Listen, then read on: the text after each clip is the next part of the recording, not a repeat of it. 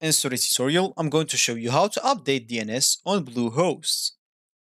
So the first thing this we'd like to do, of course, is just go and open whatever browser you're going to use to follow this tutorial steps with. Here in my case, I'm actually using Brave. But of course, in your case, you can use any other browser could be possibly working for you. Once you open that browser, make sure to go into this URL section and simply type bluehost.com and hit the enter button, which will actually take you into this page, which is going to be your home screen or your main screen on the Bluehost website. Of course, if you want to log in into your account and if you already have it, simply click at login button at the top right corner.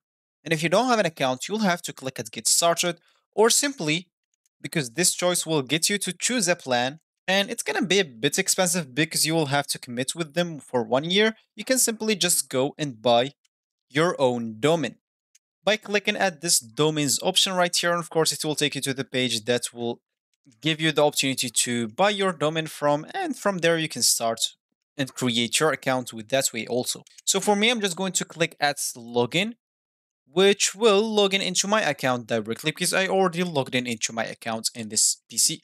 And this is going to be my screen once I logged in into my account. So as we said in the beginning of this tutorial, we would like to update DNS, and if we want to do that, we'll simply have to click at this domain tabs from the left panel here, then click at my domains. Here you will find all the domains that you have in your account. For me, I have just one, and of course, if I want to update the DNS, I'll have simply click at manage, which will take me to this page. From here, make sure to click at DNS so you can get into the DNS management. And as you can see here, you can update whatever you want. You can update the name server by clicking at edit. And of course, you can update any subdomain or any record as you can see here.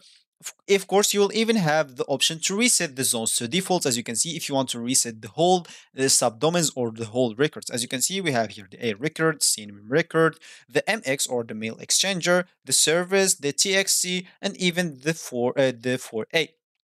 And of course, if you want to update anything, you simply go and click at add record, or you can even delete or edit some of your recent record or and here, that's how you actually update the DNS. So this will be actually for this tutorial. I hope you like it. Thank you guys for watching and goodbye.